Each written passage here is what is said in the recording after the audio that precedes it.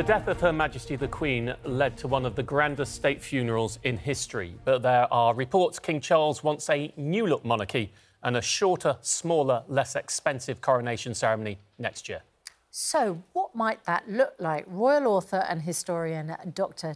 Tessa Dunlop says she thinks Charles will adopt a more modern approach to the throne, while the UK director of the Common Sense Society, Emma Webb, thinks that would be a big mistake. Why, Emma? I think what we've seen over the last couple of days is just how moving ritual can be for the British people, how transformative and how effective it is in doing what it's serving its purpose, which has brought the country through grief in this seamless transition. And we have to remember how absolutely incredible this is, for this seamless transition between the heads of state from this great Elizabethan era into this new era, and to do that so seamlessly and so beautifully. And we have to remember that our constitutional monarch is the embodiment of the Constitution. We have a living Constitution in this country.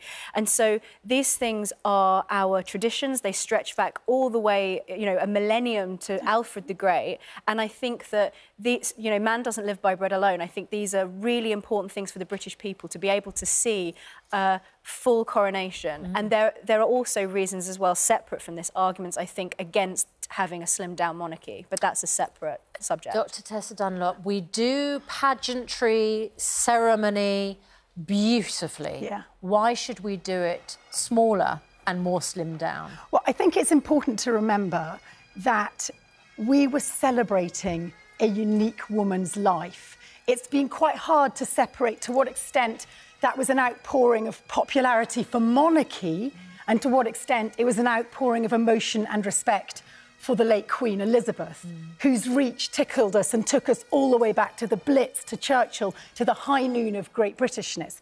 That's the first point. The second point is the idea that we've always done this, therefore we must keep doing it.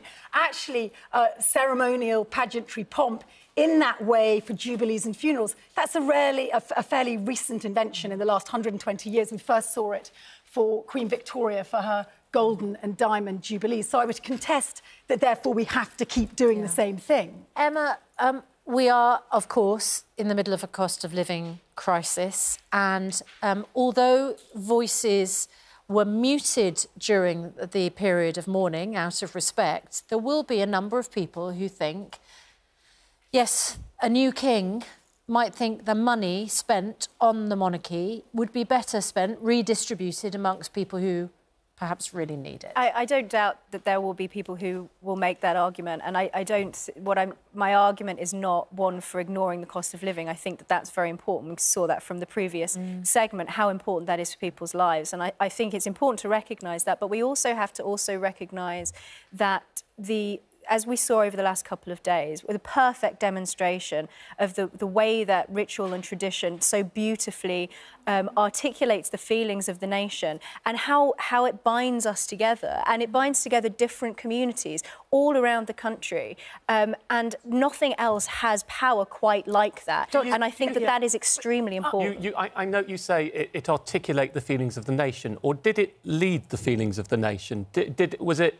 I mean, it is a mourning ritual is a deliberately structured event to create an atmosphere and to create... And of course, we have the media with virtual blanket coverage. I think there are Republicans in this country, people who don't like the monarchy. I think many of them have respectfully kept quiet over the last 10-day period, and rightfully so, as a great woman has passed away. But I think the idea that you claim it articulated and millions out in the street doesn't necessarily mean that this is a homogenous view and everybody thinks that. Well, I think that... just looking at how many people came out into the street, yes, I was in the queue myself. There is the queue, there are the people who came out all across the country, in Scotland, in London, and also the fact that, not just in the UK, but also the importance of this internationally and in the Commonwealth. 5.1 billion people watch this worldwide. That's over 60%, I think, of the world's population. But that's extraordinary. But, Emma, do you not think there might be an element of pageantry and ceremonial fatigue next year. First of all, I think your point's really good that we had performative unity, and Republicans and a large number of people, a large minority of people who feel fairly ambivalent about monarchy, either kept quiet because they respected the late Queen, who couldn't, and because they realised it was a period of mourning. They might not necessarily be so deferential in a year's time. But let's just quickly go back to the last coronation. We had a whole 16 months between the accession to the throne in February of 52 and the coronation in June 53. Several reasons. One is the Queen was young, she was 25, so she could wait.